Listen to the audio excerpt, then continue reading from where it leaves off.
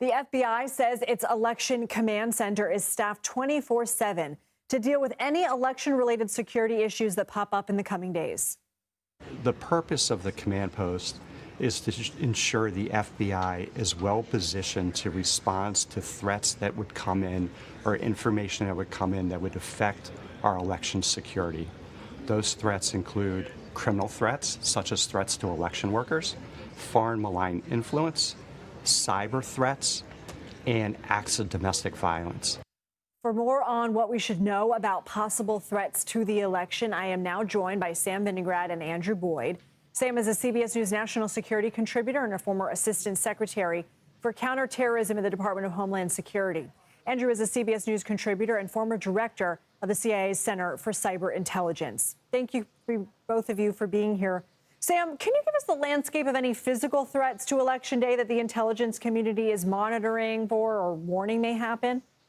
Well, there are a range of potential sources of physical threats, Lindsay. We have terrorism-related threats that could materialize. There was an individual arrested just a few weeks ago for plotting a terrorist attack on Election Day.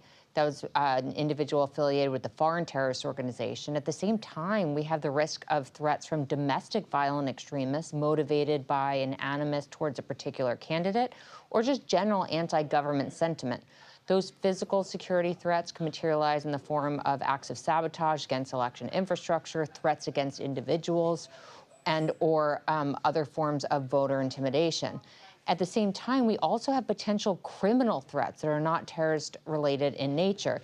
Further, we have various nation-states like Russia, China, and Iran who are actively trying to stoke divisions in the United States, understanding that that could lead to actual threats of physical violence. And that is why the federal government has invested an unprecedented amount of resources to share best practices with their state and local partners who are in the lead in communities to conduct physical security assessments, do tabletop exercises, and more, to really encourage law enforcement officials all around the country to be as prepared as possible for any form of physical violence on Election Day and all the way through the inauguration. Andrew, what are the biggest cyber threats this election?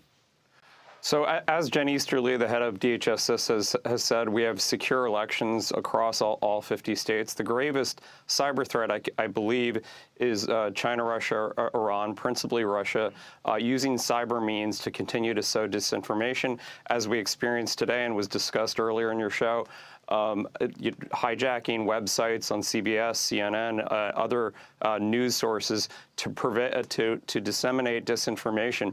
But I do think we've done a great job, both in the government and in the media, debunking these disinformation campaigns. But as far as actual cyber threats, ransomware attacks, I think there's a minimal threat on that. But the disinformation attacks will continue past the Election Day, and we do have to continue to be vigilant to defend against sowing of disinformation by Russia, China, Iran, and some domestic actors as well. We hear a lot, Andrew, about warnings of disinformation campaigns and foreign influence, but do we know if these influence campaigns really work?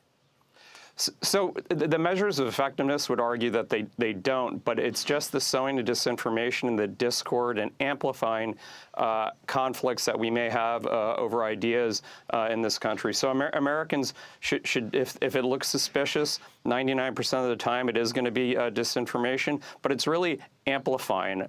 It's not actually fake information that's created out of whole cloth. But Americans should continue to be vigilant throughout this election cycle and in the period after the election. Sam, what about after Election Day? We've already seen some storefronts in D.C. boarded up in 2020. There were protests at some of the locations where votes were being counted. You'll recall in Arizona, there were armed protesters outside of a processing center in Maricopa County. How much are post-election protests a concern? Law enforcement officials are very concerned about the potential for violence during what will likely be a period of uncertainty after polls close. That's why they have extensive operational planning for any physical security threats that could materialize.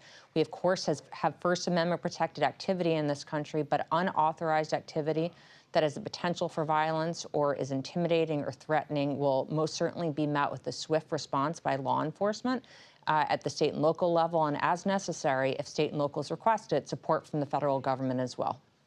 Sam Veningrad and Andrew Boyd, thank you.